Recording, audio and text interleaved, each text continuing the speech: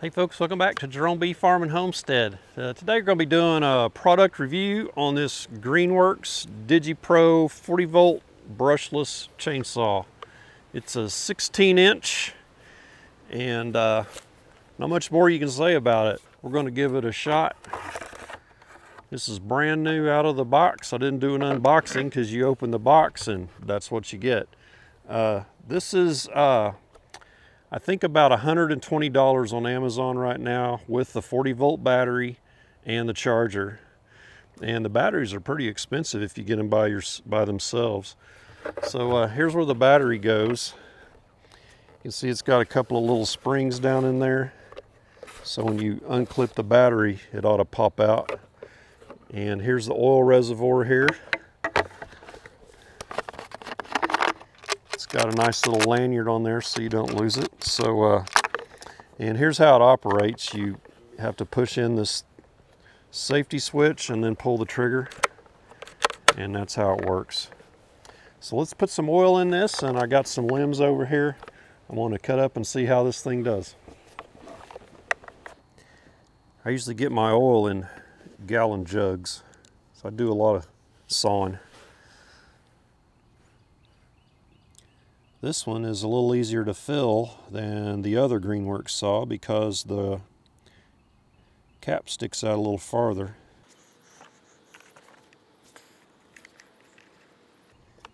And you've got a little sight glass. You can see it's full right there. And here's the battery that comes with it. A 4 amp hour, 40 volt lithium max, G-MAX battery. And the way the Greenworks batteries fit in, they have little grooves they slide in. And they usually fit kind of snug. And they clasp when they go in, that clicks. You can push the button there. See the lights light up, shows it's a full battery. So you can see how much battery you have left while you're working on it.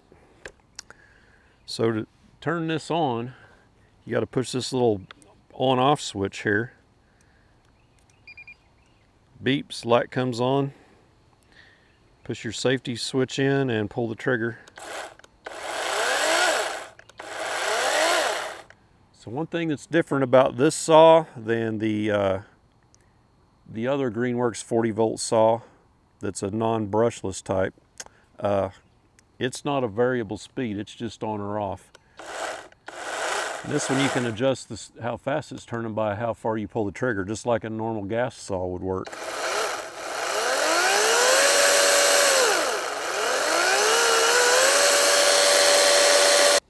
It's hoping to see some oil start coming out.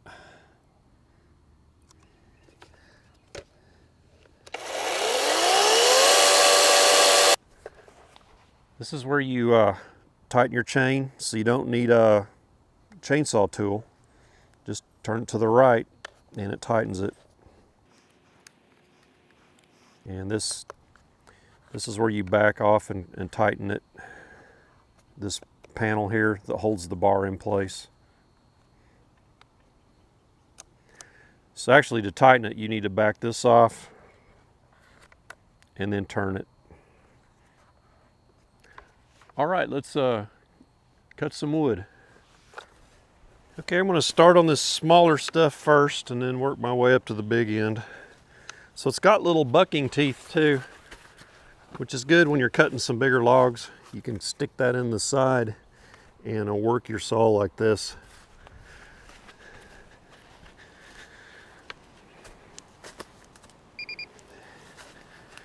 So I'll cut these the size will fit in my front end loader on my tractor. Pretty impressive so far.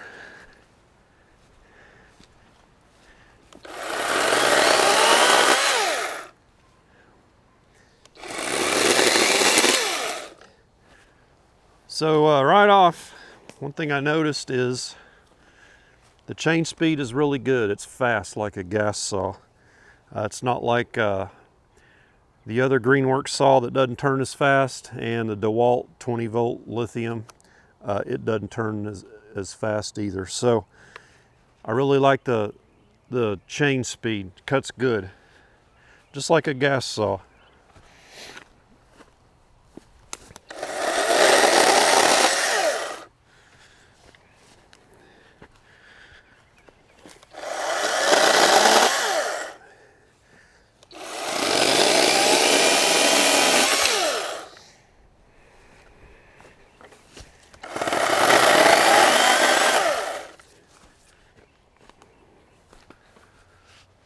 So one thing about it that's noticeable is,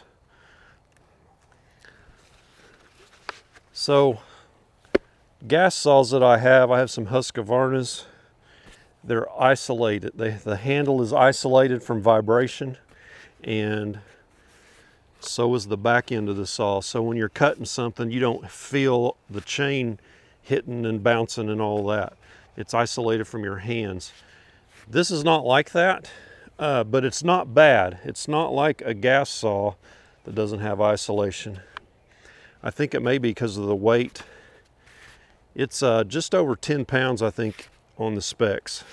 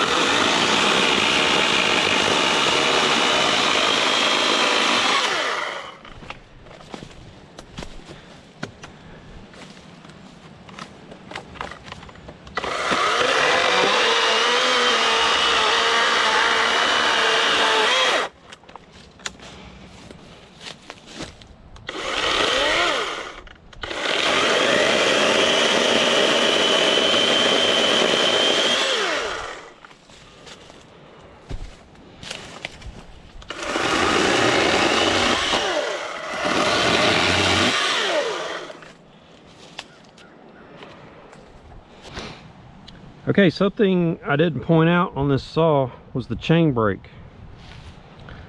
One thing I noticed about this chain brake is it's supposed to stop the chain when you're cutting. If the saw jumps back into your face, it'll stop the chain. And it's like a positive lock. But when it's locked, the chain still turns. So on my Husqvarna gas chainsaws, when that goes forward, that is locked. So that's odd. So there must be an electric brake in here. So let's check this out. Get it over here.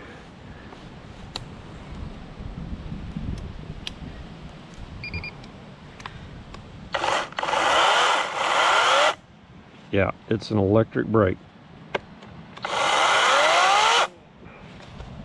So that's how that works.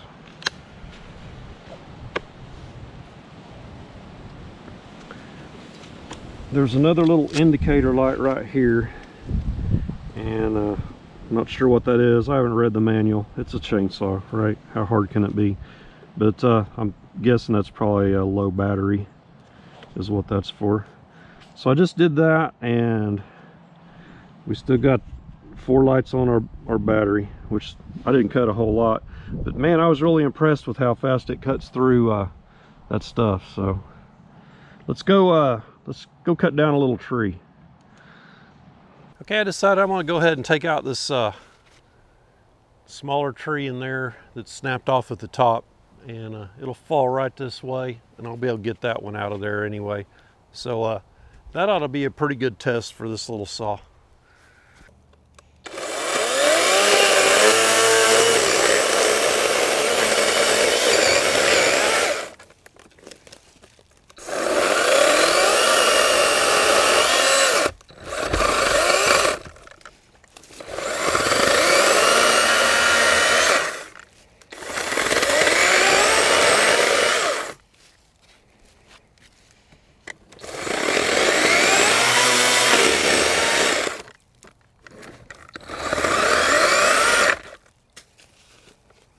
Cut this notch out nice and easy. So cut out the little wedge so it can fall this way.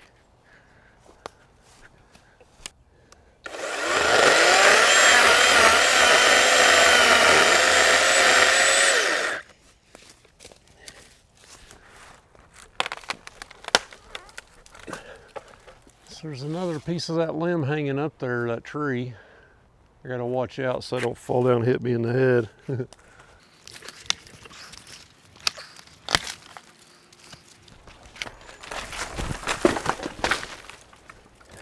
All right.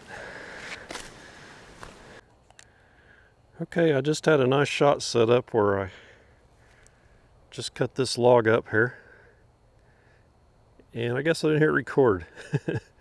Anyway, it's still it's got 3 lights still on the battery. So I'll make a couple more cuts here and shorten those 2 up, and I'll see if there's enough juice left to take that stump out right there.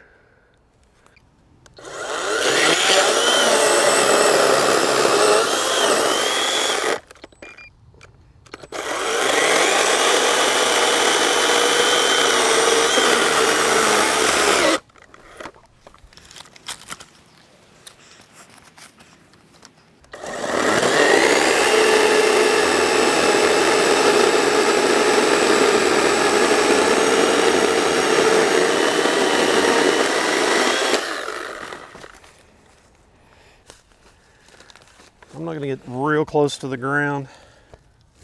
It's kind of an awkward position, and I don't want to get this in the dirt.